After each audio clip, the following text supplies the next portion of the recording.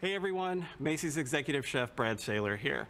Over the years, the Kentucky Derby Festival and Four Roses Bourbon have challenged bartenders to create a spin of their own on a classic cocktail. In this case, the Mint Julep. And what we're going to show you today is our version, the Macy's version of the Mint Julep. So let's talk about what we're going to need to start. Today we're going to be using Four Roses Bourbon.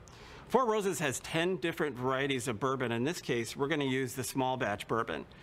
This is an award-winning bourbon, really mellow, great flavor, aromatics, really good for cocktails, whether you like it on the rocks or even with a splash. We're also going to use simple syrup, cubed ice, and crushed ice, and of course barware. And if you like the style of this barware that we have here, it's available at your local Macy's or the mobile app or Macys.com. We're going to start with cubed ice in our shaker, okay? And then we're going to do about 2 ounces of the Four Roses small batch. Okay, that's probably a little more than 2. You and me both. So this is our twist on the simple syrup. You're just going to add 1 cup of water to 1 cup of sugar. Bring the water to a simmer. Stir it till you don't see the sugar anymore.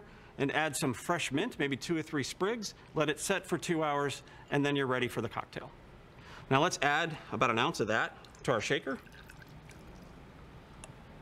And then let's take our cool barware and do some stirring and get it really cold and infuse that great mint flavor into the bourbon.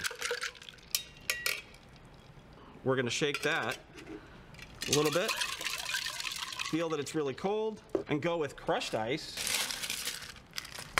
into a nice julep glass.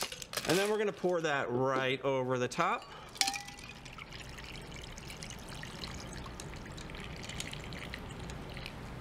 And then, of course, you have to have a beautiful sprig of mint on top. And there you go. The Macy's Mint Julep.